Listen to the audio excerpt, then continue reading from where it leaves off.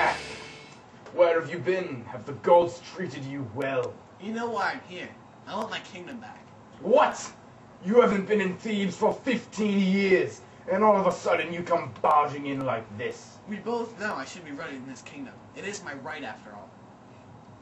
So you expect me to just hand over my kingdom to you after ruling it for so long? No. I'm willing to make you a deal. I can get you the golden fleece. Sure you can. Well, if you can get me that, you can have your kingdom back.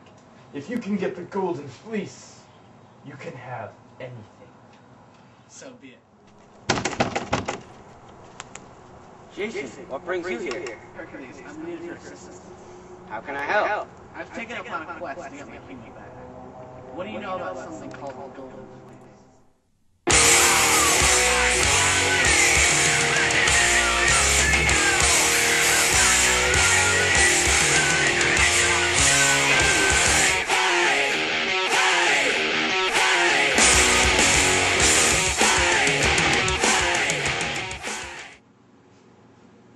I fear for Jason the Argonauts. He too is in need of aid on this quest. Don't worry, all hope is not yet lost. There is one thing we can do. There is someone who can help him. Of whom do you speak? You know of King Aedes' daughter, Medea. She can see to it that Jason's quest is completed safely.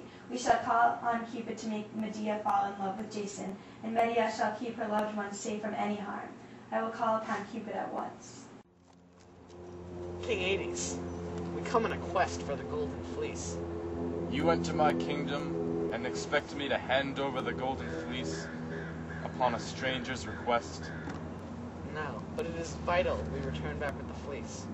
Any service you request of us will be done. I will only give the fleece to someone who is worthy. I shall give you 2 tasks. Name them. You must catch the quickest animal in my kingdom and defeat my greatest warrior. Only then will you be granted the golden fleece. Medea, Jason is in need of your help. He knows the tasks your father assigned him are impossible.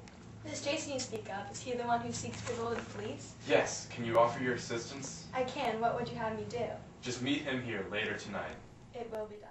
Later that day, as Jason rests before his 2 tasks must be complete, Medea looks upon Jason for the first time, and Cupid strikes an arrow into her heart. It is truly love at first sight.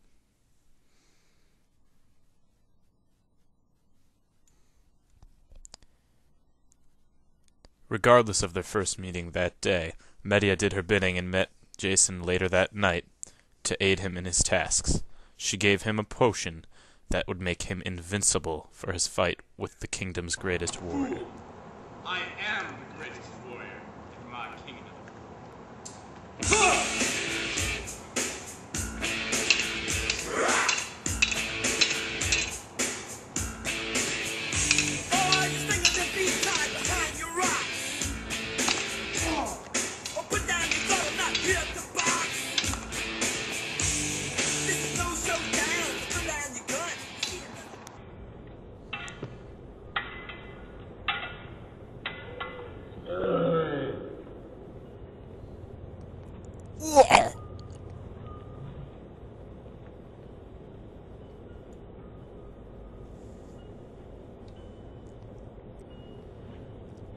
With the king dead, Jason had no reason to complete his second task.